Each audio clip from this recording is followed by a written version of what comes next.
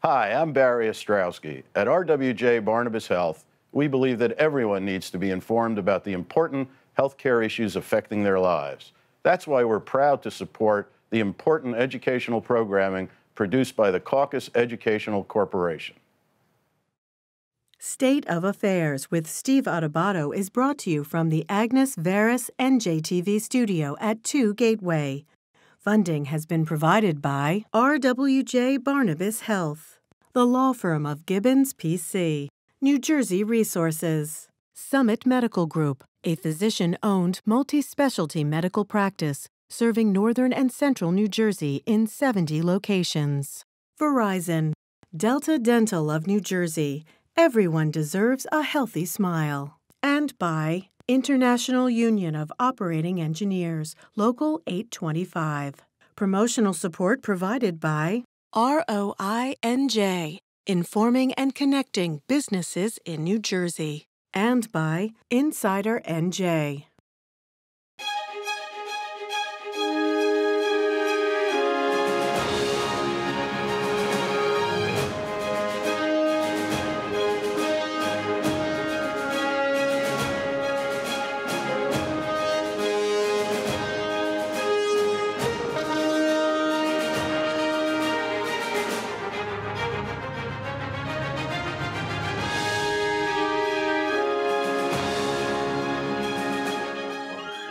Hi, I'm Steve Adubato. This is a very important United States Senate special. We are now joined by Republican candidate for the United States Senate, Bob Hugin, and welcome. Great to be with you, Steve. Thanks for having me. Good to have you. In the second half of this program, we'll be joined by the senior United States Senator in the great state of New Jersey, Bob Menendez. By the way, you were just telling me before we got on the air, this wasn't your plan to run for the U.S. Senate. What changed? No, I've had a great life. You know, I was born in Hudson County, grew up in Hudson County, raised my family with my wife in Union County. But frankly, we were just morally offended that he was going to be reelected virtually unopposed. Senator Menendez. Senator Menendez, virtually unopposed, after all the things he's done, violating federal law, abusing the power of his office, and frankly, failing the people of New Jersey. Ineffective. 25 years in Washington, 16 years with a Democratic president, and New Jersey's dead last. We get the least back from Washington of any state in the country. The people of New Jersey deserve better. So it's interesting. By the way, Senator Menendez will be here to respond. He will not see this interview, but the fact is there was a that trial that the federal government brought. It did not succeed in finding him guilty. The federal government opted not to pursue it. The United States Senate, quote, seriously admonished the senator. But and said he was guilty of violating federal law in the letter. Not the courts, no, the U.S. Senate. Yes, bipartisan. Okay. Let me ask you this. Since you mentioned characters in office, Donald Trump. Yeah. How much money did you contribute to Donald Trump when he was running in 2016? And if you contributed that much, what did you see in him as a leader that caused you to say, yeah, he's the right person to lead our nation? I did contribute to the Republican Party, primarily, was my contribution. What I saw in 2016... But you gave to him as well. Yes, but the majority of my contribution to the Republican Party to support the general election. What I saw in Washington in 2016 was we were stagnating, and it was not good. It needed disruption. Well, unfortunately, we now have dysfunction, and the reason I'm running is because we can do better. We've got to elect good people who are going to lead with integrity and honor, and are going to put the people of New Jersey first, not party and politics. I've been a collaborator all my life of working with others to produce results, not just talking about results, but delivering results. It's not about talk, it's not about party, it's about results and it's about people. Is Donald Trump a person of character and integrity in your opinion? I don't think he leads in the way that I would want to lead. I want to bring people together. I want to put people ahead of party and politics. Yeah, I think I've led my life in terms of when I was the first in my family to go to college. I joined the Marine Corps after I graduated college. I was the only person in my class. Thank you for your service. And I've tried to raise my family in that same way of responsibility of doing things. My daughter works at Chobani Yogurt in New York, which is a great company. Both my sons are infantry officers in the Marine Corps serving our country. So I've led my life with integrity and honor, and I set the values for me. And this race is about New Jersey, putting the people of New Jersey first to make sure we deliver for them. It's partly about that. A lot of it is. It's also about who will stand up to President Trump for those who have serious problems. Forget about policy for a second. Right. I'll get off the Trump thing in a second. Yeah. his demeanor, his leadership style, his tweeting and spending time saying that 3,000 people did not die in Puerto Rico and it was a Democratic hoax. When you see that and you realize that you contributed to the Republican Party who contributed to him becoming president, not to mention what he said about Senator McCain not being a war hero and you giving your service to this nation, I'll get off after this. How much of that bothers you? It bothers me a lot, Steve. We need leaders who are going to stand up and do the right thing to bring people together. We've been too long, too partisan in this country, whether it's Senator Menendez, President Trump.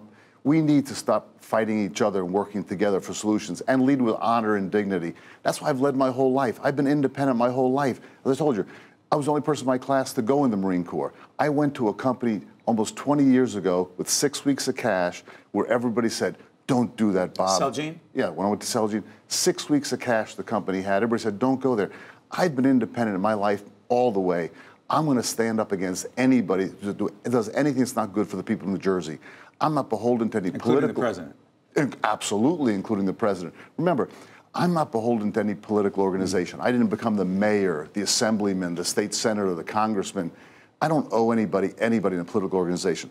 I'm not filling out any special... You're self-funding to a large degree? Virtually, yeah. The campaign is pretty much self-funded. We're raising a little bit of money. But also, I'm not filling out any special interest questionnaire. When I go to Washington, I'm going to stand up for the people of New Jersey. That's what this is about. And by the way, including the NRA, if I'm not mistaken, you did not fill out the NRA. I will not fill out any special interest questionnaire. I'm going to be my own man. Can we talk tax policy? Sure. Federal government through President Trump, Republican Congress, they decide, you know what, tax reform. We're going to cut certain taxes, business taxes. I believe capital gains tax cut as well. I don't.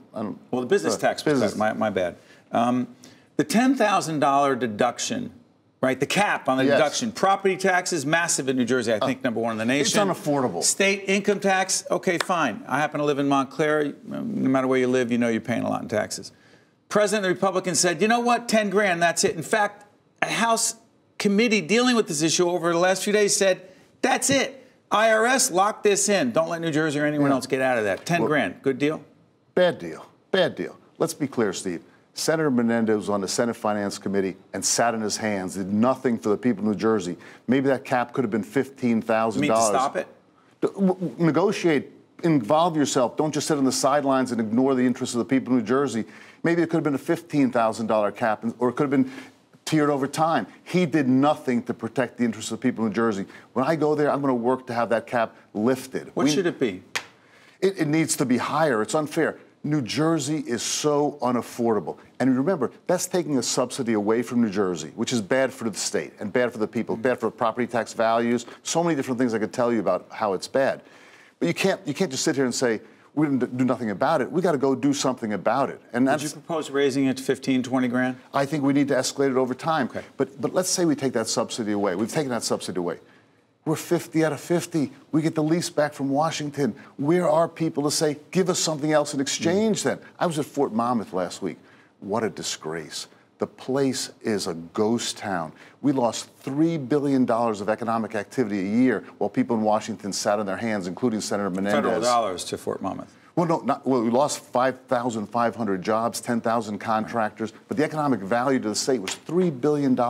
And you know what? The national taxpayer, as taxpayers, federal taxpayers, we didn't get a benefit from it either because the savings didn't materialize. Let's do this healthcare real quick. Are you concerned about the efforts to roll back, cut back the Affordable Care Act as originally constituted? Listen, the Affordable Care Act was a small step in the right direction in many ways, but also a bad step in some other directions. Healthcare. What part do you like? What part don't you like? Well, listen, we need to expand coverage. I think the Medicaid expansion was a good thing. The focus on prevention and wellness, protecting patients with pre-existing conditions, and all good. All good. One thing you don't like? Oh, it was so bad for the working poor. It made people pay a premium. And in New Jersey, $80,000 family of four doesn't have $3,700. You didn't have insurance if you couldn't afford a $3,700 deductible for the bronze plan. It was really a fraud on the working poor. There were many good things, but many bad things. But the bad thing, Steve, about health care is it's a bigger issue. The American people deserve better care at lower costs And I was on the board of Atlantic Health for 11 years, forward-looking, evolving a healthcare system, been involved in biotech 19 years. We need to do more for the American people for healthcare. Let's stay on the healthcare thing. Pharmaceutical prices, you've seen ads, you've seen Mr. Hugin's ads on TV, you've seen Senator Menendez ads. Yeah. Real quick on this. Reducing the price of pharmaceutical drugs and the effort that the Menendez campaign says, you know what, Bob Hugin, when he was head of Celgene, he fought to have generic drugs, a specific drug, specific generic drugs that would potentially replace, is it, let me get this right, Revlimid. Yep. Revlimid. Okay, it's a cancer drug. Yes. The argument from the Menendez campaign is, you know what, Bob Hugin did not want a generic drug that was out there, wanted to stop that. They spent millions of dollars on lobbyists and others to stop it because it would have been cheaper for consumers, better profits for Celgene and for Mr. Hugin. You say? Steve, lies and mischaracterizations. Celgene's been investigated by the Obama administration and said never anything was ever instigated against the company. The Obama Justice Department interviewed or investigated Senator Menendez and indicted him. Let's be clear. That company did major reform in advancing the fight against cancer. Any fines have to be paid? No fines. No. There have been settlements, but no fines. The government has never found Celgene guilty. Celgene's never done anything that's improper and illegal. Absolutely. Just lies and mischaracterizations. The most generous patient assistance program in the world. And you think about increased R&D spending 37% a year, more than 5 times any price increases. Nearly 90% of all Celgene patients never paid more than $50 for their prescription. If all Americans could have the same kind of results and access to all medicines they have to Celgene's products, we'd be a much better country. I'm going to fight for that when we're in Washington. Mr. Hugin, let's do this. Immigration. Yes. You need a wall? Listen, we need to stop using immigration as a political football and a tool. There are people who don't want to solve this issue because they think it's politically better for them. We shouldn't have sanctuary cities. We should not pit one should not have sanctuary cities. We should not pit one law enforcement against the other. Should we separate families as the Trump administration did? Let me just say the immigration. Sorry. No sanctuary cities. We need a secure border. You're not a country and a sovereign nation if you don't have secure borders. Control who comes in and who doesn't. Immigration has made this country great. My grandparents are immigrants. Same here. We need comprehensive and compassionate immigration reform. We need better H-1B visas. Staple a green card to PhD when they get a PhD degree for software, computer science. They're job creators of the future. We can't run the tourism business or the agriculture industry in New Jersey if we don't have seasonal visas. But we need comprehensive and compassionate reform. People who are building a constructive and productive life in America should have a pathway to citizenship, not shorter than people here illegally, but they should have a pathway to citizenship. Real quick, gun violence. Again, you did not take did not fill out the questionnaire from the NRA. Absolutely not. One gun law that needs to be changed to potentially protect people from senseless gun violence. Yeah. You say, Mr. Hugin? You know, first of all, I put kids and teachers first. My sister's a retired school teacher from Union City, 35 years. Guns for teachers? No, I think each local community should decide what's best to protect their community and do it whatever way. The idea. No, I don't think teachers should be armed personally, but the local district should be in control of it. We need better background checks to make sure that people with mental illness that should not have access to any weapon, forget any weapon. So we need appropriate, strong laws, but we need also the right to protect our homes and our family. And sportsmen, I'm a fisherman more than a hunter, but people have the right to do sports and all the kind of hunting they want to do that's fair and appropriate. So I think New Jersey's leading the way in that regard, but we've got to make sure we put teachers and kids first. Bob Hugin. You're the Republican candidate for the United States Senate. It was not your plan to do this. Nope. You opted to do it, and we appreciate you coming in here on public television. You're seeing us on FiOS, on the radio as well, a lot of places. We thank you, wish the best to you and your family, and thank you for responding to the questions. Thanks very much, Steve. Great to be with you. You got it. Right after this, folks, we're joined by the senior United States Senator in New Jersey, Robert Menendez. To see more State of Affairs with Steve Adubato programs, visit us online at stateofaffairsnj.org. If you would like to express an opinion, email us at info@caucusnj.org. Find us on Facebook at facebook.com/Steve Adubato, PhD. And follow us on Twitter at Steve Adubato. Welcome back, folks. I just want to remind everyone that on November 6th, there will be a very important election, not just for congressional seats in New Jersey and across the country in the House, but key U.S. Senate races. joining us now. And one of those key races is the senior senator from the great state of New Jersey, United States Senator Robert Menendez. Good to see you, Senator. Good to be with you, Steve. Interesting. Donald Trump, you and I were talking before we got on camera. You have actually never met him. No, not before he became president, no. Okay. He did. There was a phone call we'll talk about later to you. Your impressions of him as president, as a leader, and if you could take policy out of it for a second, stylistically as a leader, impact on the nation. Go. I don't think he leads. I don't think he leads. He embraces the most authoritarian figures in the world and gives the back of the hand to our closest allies. He doesn't bring people together as we expect of the president in common cause. He divides us by who we are, what we look like, where we came from, and who we love. I expect a president who tries to bring the American people together. He doesn't reach out in the Congress, unlike other presidents, including President Bush, who I served under, to try to forge bipartisan compromise. So I don't think that those are the characteristics of a leader we want, particularly in the highest office in the land. Bob Hugin was here a couple days ago. We did the interview with him. He had very strong, clear things to say. So listen, I'll disagree with the president when I think he's wrong, and I'll agree with him when he's right. You say? I say baloney. The reality is that he was Trump's finance chair in New Jersey, a delegate for Trump at the Republican Convention. Convention. For interrupting, Senator, he said, when I asked him that question, he said, I gave the money to the Republican National Committee. No, he gave some to Trump before he gave it to Chris Christie when he was in the race. Then he gave it to Trump. Then he also gave it to the Republican National Committee. He was a delegate for Trump at the convention. He was his finance chair in the state. But more importantly, he has consistently taken views along with the president that are against the interests of New Jersey. And he gives large amounts of money to the entities that support the president, like the Heritage Foundation. He gave them $500,000.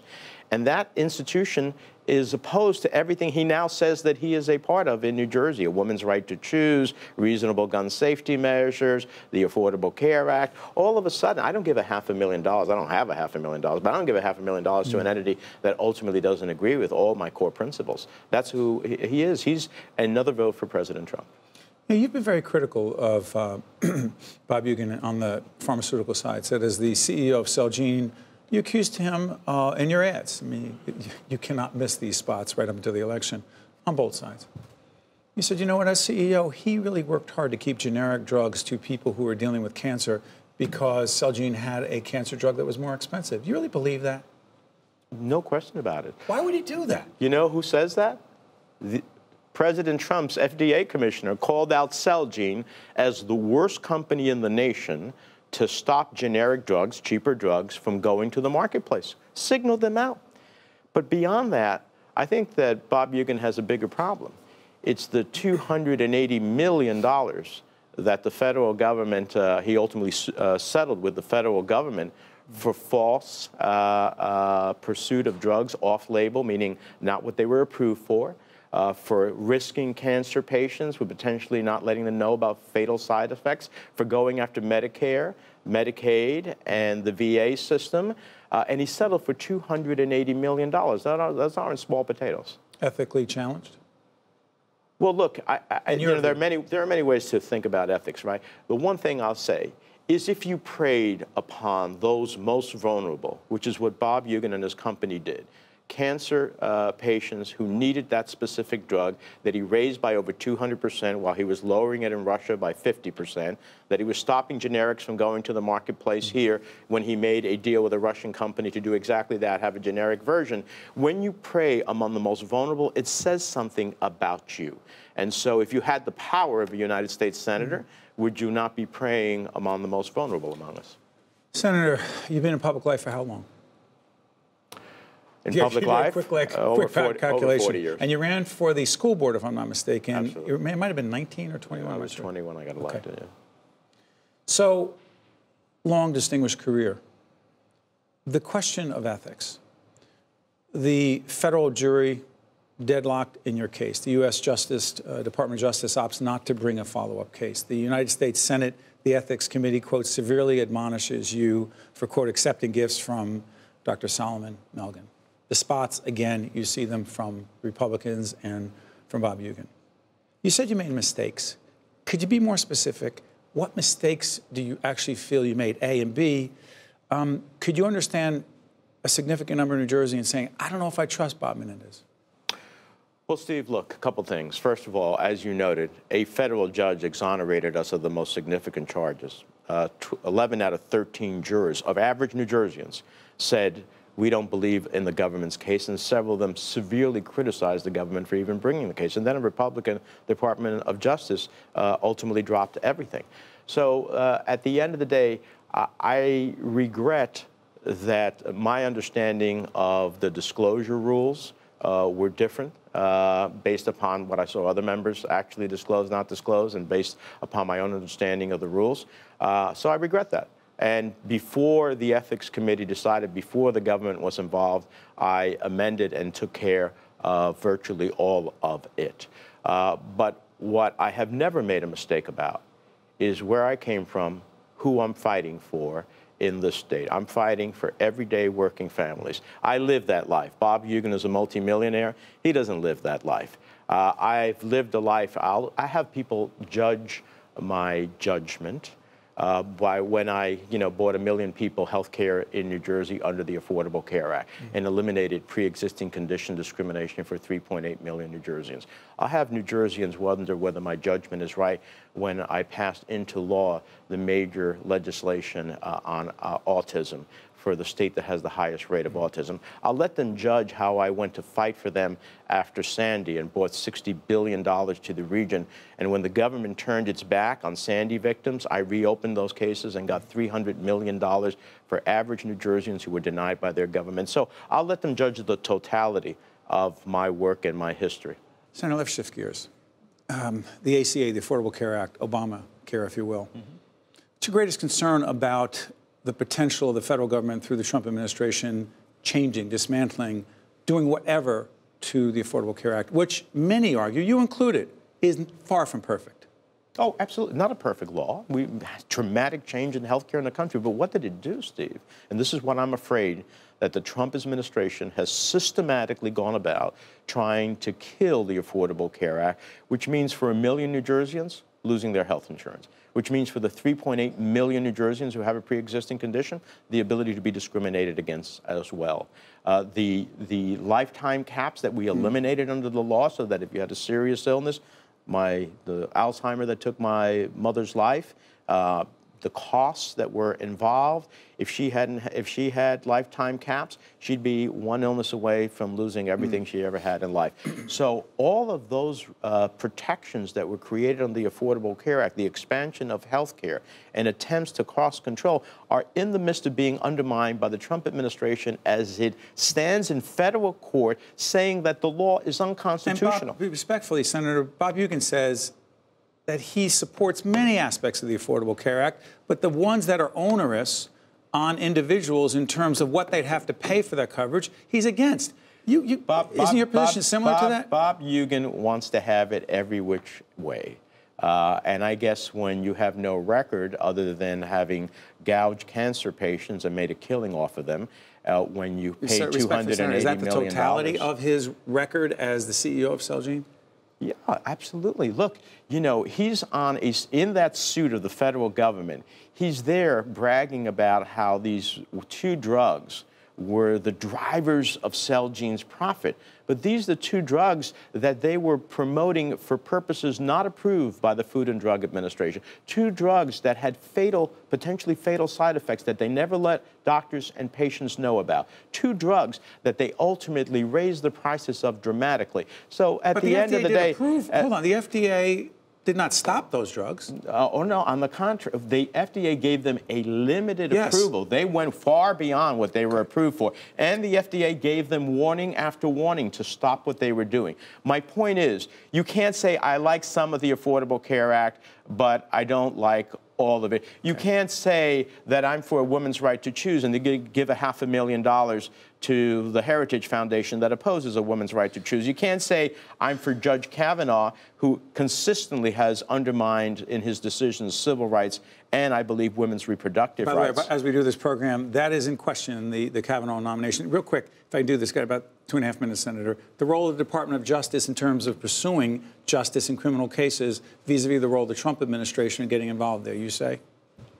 Well, I say that, first of all, they should be going after the lady, the information that Dr. Ford... Not just that, I didn't mean just that case, but the president general. said, hey, listen, there are 2 Republican congressmen who are being indicted by the Department of Justice. What are you doing that? Telling Jeff Sessions, as the Attorney General, what are you doing that? Is that appropriate for a United States president? We expect that of dictators and tyrants in the world to use law enforcement against individuals because of their politics or for them because of their politics. Not in the United States of America. It's a perversion of our system of justice. Can you do immigration real quick? Sure. You're for strong borders. You for the wall? No. Real quick, where do we need to go? Because where we are is not where most Americans want to be, Senator. Sure. Well, I want to be back where what I did with John McCain when he was alive in the Gang of Eight. Passed in the Senate comprehensive reform, strong border protection, a pathway to legalization for the undocumented, a hard one, but a just one, the opportunity to think about future flows in immigration. What do we need in our workforce that we can't domestically achieve? Think about family reunification as continuing core value, which, by the way, Donald Trump is in the United States because his grandfather ultimately was brought in by a sister who claimed him under our family reunification. That ultimately led to him being born in the United States and ultimately led to him being president. It's pretty ironic. So we can do much better. That never passed the House of Representatives. I want to return to that bipartisan agreement and give dreamers an opportunity to dream. I'm proud that I got President Obama to pass DACA, and now this president has undermined it. Real quick, how much of this race, 30 seconds left, how much of this race is about Donald Trump, how much about Bob Hugin for you? Oh, it's going to be of what I achieved for New Jersey, and it's going to be about Hugin being another vote for Donald Trump. United States Senator, the senior senator of New Jersey, Bob Menendez. Senator, thank you for joining us. Stay right there. Again, folks, the election is on November the 6th.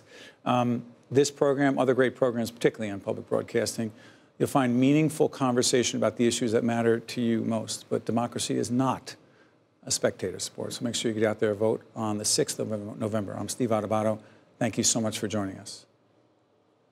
State of Affairs with Steve Adubato is a production of the Caucus Educational Corporation, celebrating over 25 years of broadcast excellence. State of Affairs with Steve Adubato is brought to you from the Agnes Veris NJTV studio at 2 Gateway.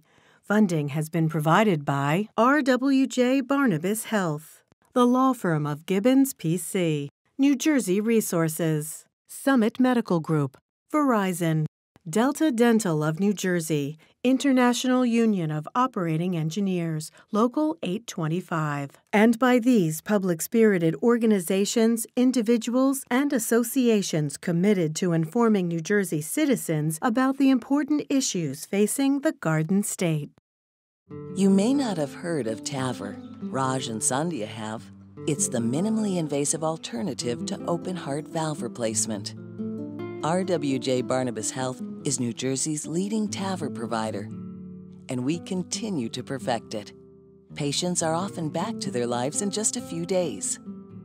Innovative valve replacement surgery, because you can't be replaced. RWJ Barnabas Health. Let's be healthy together.